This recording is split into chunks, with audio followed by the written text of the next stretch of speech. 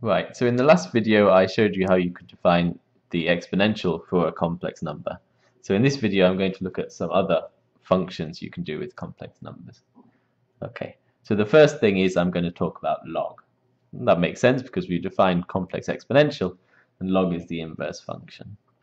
So first of all, complex log. Okay, so this one I'm going to give a slightly different notation. I'm going to write it as ln and then a kind of c. This is the mathematical symbol for the complex numbers, c with a line going through it. Okay, I like this bigger, like this. Okay, so this is the mathematical symbol for the complex numbers, and I'm going to denote the complex logarithm as ln with a c on it. Okay. So it should be defined as the inverse function, right? So this means if we want to compute log z, where z is some complex number, let's suppose this is equal to w. So if this is true, then this is the same as saying that z should be equal to e to the w. Okay. Now if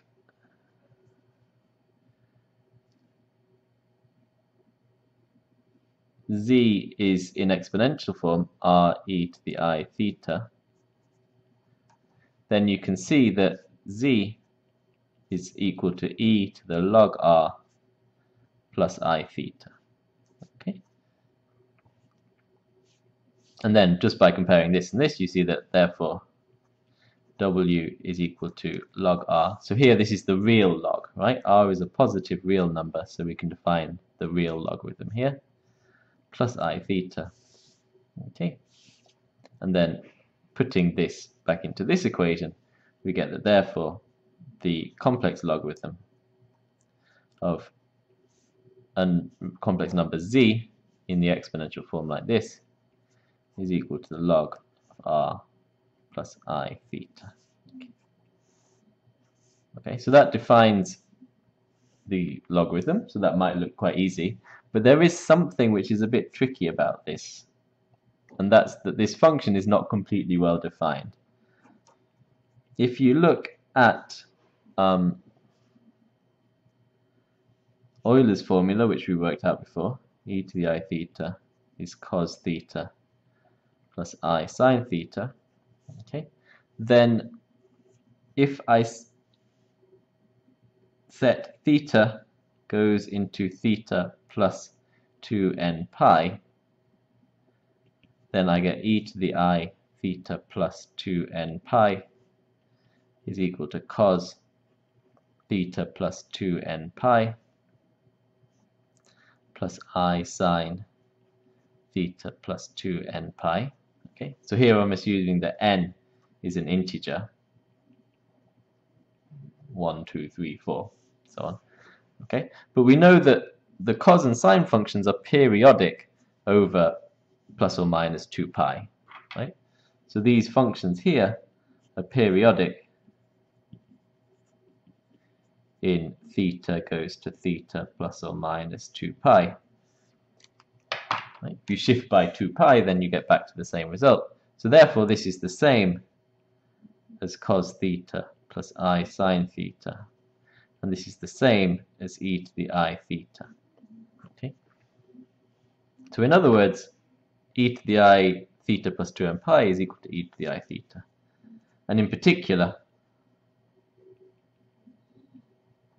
you get the result that e to the I, if theta is equal to 0 in this equation, then e to the I 2n pi is equal to 1. Okay, that's quite a nice result to remember. Okay, another way you can think about this is on the Argand diagram. If I've got a complex number z here, we said that theta is defined as the angle there, theta.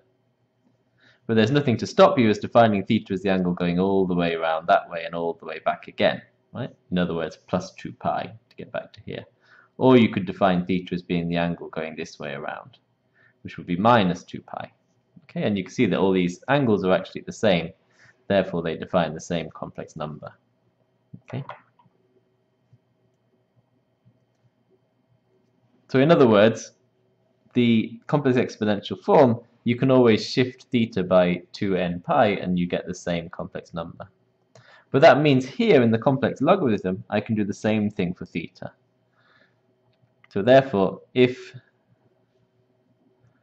log r plus I theta, so in other words, okay, if e to the log r plus I theta is equal to z, then so is e to the log r plus I theta plus I 2n pi, also equal to z.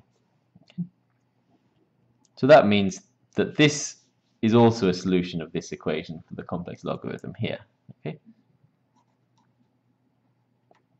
So in general, the complex logarithm of z is log r plus I theta plus I 2n pi. Okay. So you see here that the value defined via the inverse function is not unique. Okay? The value of the logarithm defined in this way is not unique. You can shift theta by 2 pi or 2n pi and the result remains the same. So this is what's known as a multivalued function. So log cz is a multivalued function.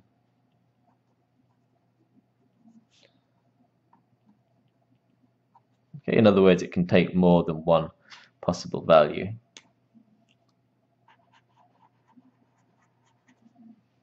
Okay. So I'll just do one very quick example to illustrate this. I think that might be worthwhile. Let's suppose we want to compute the complex logarithm of 2i. Okay. So the first thing we need to do is to find 2i in the form r e to the I theta. Okay. So we want 2i equals r e to the I theta. If you think about this on an arctan diagram, 2i is up here, right? So the length is 2 and the angle is pi by 2. So therefore this should be equal to 2 times e to the I pi by 2. So therefore, using this formula with r equals 2, theta equals pi by 2, we get that the complex logarithm of 2i is the log of 2 plus I times pi by 2 plus 2n pi. Okay, that's the result, and again n is an integer. So any integer n will be a solution to this equation. Okay, so there's a general approach to dealing with multivalued functions in complex numbers, which comes up a lot. I don't want to go into the details because that's quite a big topic, but I will just say that there is something called the principal value. So we want to get rid of the multivalued nature of this function here. So usually you define that theta should be between minus pi and pi. So that means if you've got a number over here, you define theta measured this way. And if you've got a number down there, you define theta measured that way. And then that gives you a unique value for the complex logarithm. So the principal value of log c is chosen so that theta is always in between minus pi and pi. Okay, so in other words, the term here is always between minus pi and pi. So in this case, in the case of 2i, it would just be plus I pi by 2 here. Okay, but this is a choice, right? This is not something that follows mathematically from the definition of complex log, but it's just our choice. We've got a multivalued function and we want to choose one particular value, right? It's exactly the same choice that you make when you do the arcsin function. If you've got arcsin looks like this, sorry, this is sine. So arcsin should tell you the points which give you a particular value here. And you see that there are infinitely many such points. So therefore the inverse function has infinitely many solutions. It's multivalued. in the same sense that complex log is. But what you do is you just say, okay, I'm going to choose my solution to be between here and here. Okay, and that's exactly the same thing you do with the complex log. Right, so the other things I want to define in this video are the complex trigonometrical functions. So things like sine, cos, and tan, and so on. The complex trigonometric, so that's often abbreviated to trig functions.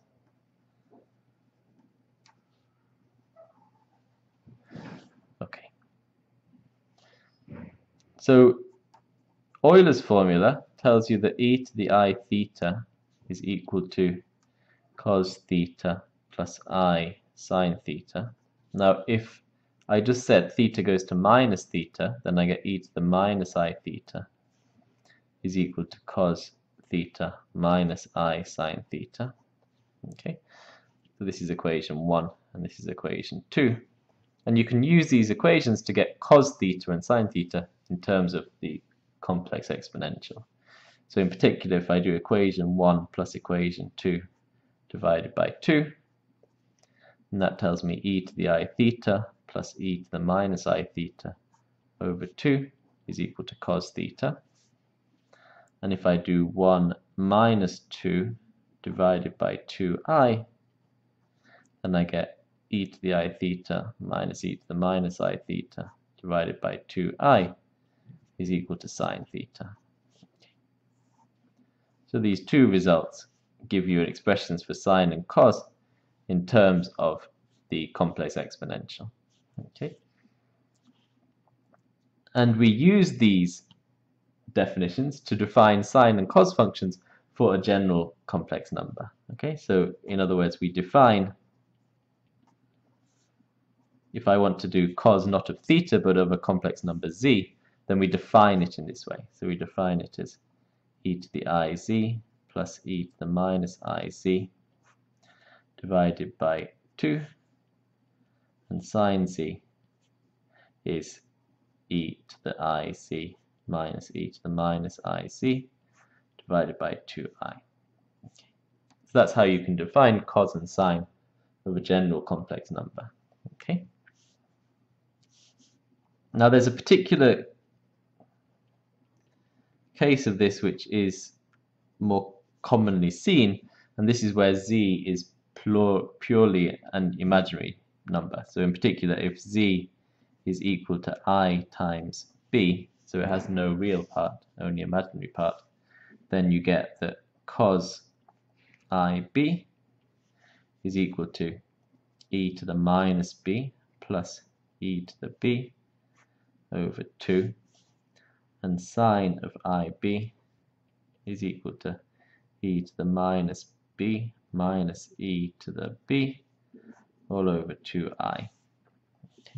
And this is used to define two more functions which are related. You see that this function is a real function, right? If b is real, you get a real number. So this one is known as the hyperbolic cos function. So cos with a h for hyperbolic. So this is called cosh b. And this one is an imaginary number, but if I multiply by minus I, then you get a real function. So this is defined as minus I sinh b. Okay. So for considering the cos and sine functions for an imaginary number, you get these hyperbolic cos and sine functions. So these are known as the hyperbolic functions. Hyperbolic functions. Okay. Okay. So this one, because it's minus I, it might be better to write it this way. Hyperbolic sine of b is equal to, so if I multiply by, sorry, this should be plus I anyway. If I multiply both sides by minus I here, then you get this is equal to e to the b minus e to the minus b over 2. Okay. So sinh b, hyperbolic sine b, is defined in this way, and cosh b, hyperbolic cosine of b, is defined in this way.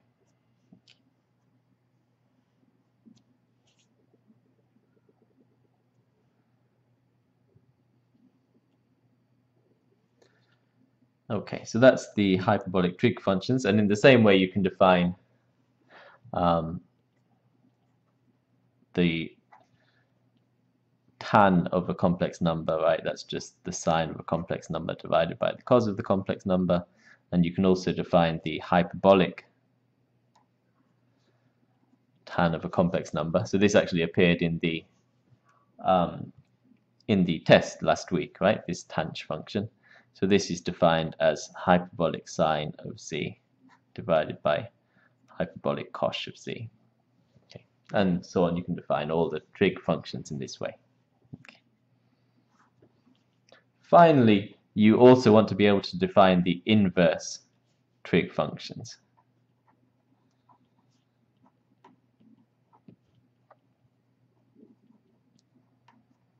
Okay, so the inverse trig functions, how do you define something like arccos or arcsine for complex numbers? Okay,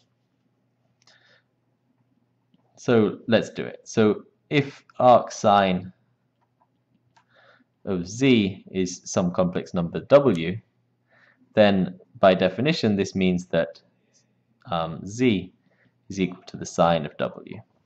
Okay, so that's definition of arcsine, isn't it? So if z is equal to sine w, I can use this formula for sine here. This means that z is equal to e to the iw minus e to the minus iw divided by 2i. So this gives me 2ic is equal to e to the iw minus e to the minus iw. This, if I multiply by e to the iw and take this term over here, I get the e to the 2iw minus 2ic e to the iw minus 1 is equal to 0. Okay, so I've just multiplied by e to the iw here. Right? This term gives me that, this term gives me that, this term gives me that, and taken this term onto this side of the equation. So I get this, and now I want to find out what is w, right? Because w is arcsine z. That's the thing I want to calculate.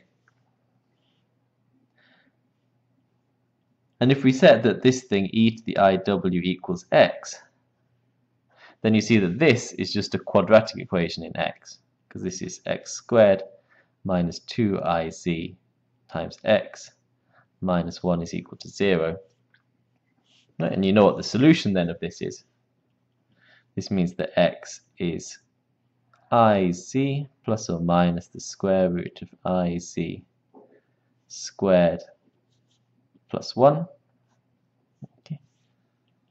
But x is e to the iw, so this means e to the iw is equal to the same thing. Okay, and here I can use the fact that I squared is minus 1, so this is 1 minus c squared. Now I can use the complex log, which is the inverse of the exponential. This means iw is the complex log of iz plus or minus square root 1 minus c squared. And then finally multiply by minus I, you get that w is equal to minus I times the complex log iz plus or minus square root 1 minus c squared. Okay, in other words, it's possible to write down the inverse trig functions in terms of the complex log, which is unsurprising because you can write down the trig functions in terms of the complex exponential, and therefore the same should be true for the inverse functions. Okay, so you can do the same things for arccos and arctan. So let me just quickly tell you what the results are. The calculation is the same, so I'm not going to repeat the calculation, or at least the method is the same. Okay, so we found the result for arcsine then. Arcsine of z is minus I times the complex log of iz plus or minus square root 1 minus c squared. Similarly, you can show that arccos z is equal to minus I times the complex log of z plus or minus I times the square root 1 minus c squared. So the only difference between this and this is that the sine is multiplied by I here, right? If I take this and multiply by I, then I get that. So you should think about why that is. There's a quite simple reason that that must be true. Just to repeat, if I take what's in here and I multiply by I, then I get that. So there's a very simple relationship between arccos and arcsine, which has a simple reason. And also you can show that arctan of z is equal to minus I over 2 times the complex log of 1 plus IZ divided by 1 minus IZ. Okay, so this one I've done the calculation for you. These other two, the calculation is the same. Okay, so that's it for the complex trig functions and their inverses. One final one I realized I should just quickly mention, because it's on the practice sheet, is how to do complex powers. In other words, how do you compute z to the power w, where z and w are both complex numbers? Okay. So again, this is defined using the complex exponential. So we define z to the w is equal to e to the w times the complex log of z. Okay. That's the definition. Okay, and you can see that this is the same relationship you have for real numbers. If z and w were real numbers, then this would be true, right? So that's why you define it in that way. But it's important to note that the fact that log c is multivalued implies that in general the complex powers are also multivalued functions. So the fact that log c is multivalued implies that z to the w is also multivalued in general. I think I've just got time to do a quick example of that. So the example I will do for you is 2 to the power I. Let's have a look at that. So suppose I want to calculate 2 to the power I. So according to this formula here, I should write this as e to the oh wait. Yeah, okay, that's right. E to the I times the complex log 2. Okay, and the complex log of 2 is just the real log of 2, but plus I times 2n pi. Okay, that follows from the way I define complex log. The multivalued part is here. So this is e to the I log 2. And then I squared is minus 1, so I get minus 2n pi here. Okay. So that defines, again, n is an integer, so this defines infinitely many solutions. And if I draw this, log of 2 is about, what, 0.7, which is about pi by 6, pi by 4-ish. Okay, so it's going to be about somewhere here. So there's going to be a line down here, which is where the angle here is log 2. Okay, and the points, if n is 0, then the length is 1. That's the principal value. Okay. But you also have points, if n is negative, then I get closer and closer to 0 quite rapidly. So I'll get more points going down here. And if n is positive, then I get bigger solutions out here, out here, going off to infinity. Okay. So in general, you see that the complex power function is multivalued, but it does have, again, a principal value.